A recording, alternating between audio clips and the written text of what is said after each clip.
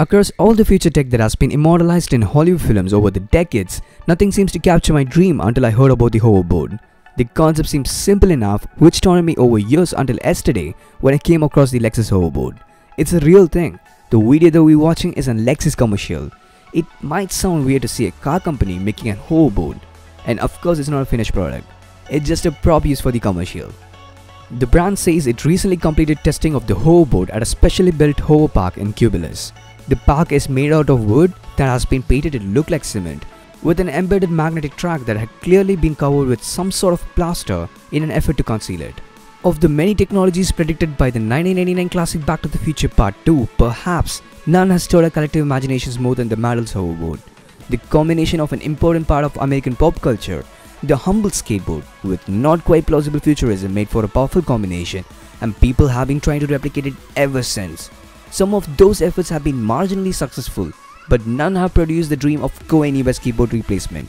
Still, we want this thing so badly that we keep pounding away, consistently ignoring the realities of physics in the 26 years since the movie came out. Now let's talk on the science behind the Lexus board.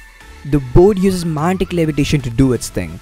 Liquid nitrogen cools superconductors embedded in the board to 197° Fahrenheit, allowing them to generate a magnetic field between the superconductors and the permanent magnets, which are mounted on the surface of the board.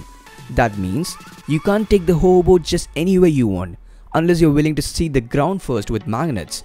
Lexus installed about 200 meters, that is 656 feet, of magnetic track in the test areas in places, which allows the hoverboard to pull off some new stunts, like to travel over water. That's cool.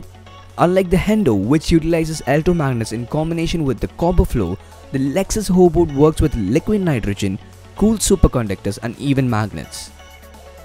One thing to note about the hoverboard is that it stays charged only for 20 minutes, give it or take depending on the ambient temperature and the weight of the rider. Once the liquid nitrogen evaporates, the board loses its superconductivity and it's time to recharge. So here we are at the beginning of a new era. The world of tech has drastically evolved over the past few years. This is something huge. Either way, thanks for watching. Yours truly Droid Sector, ours truly this life.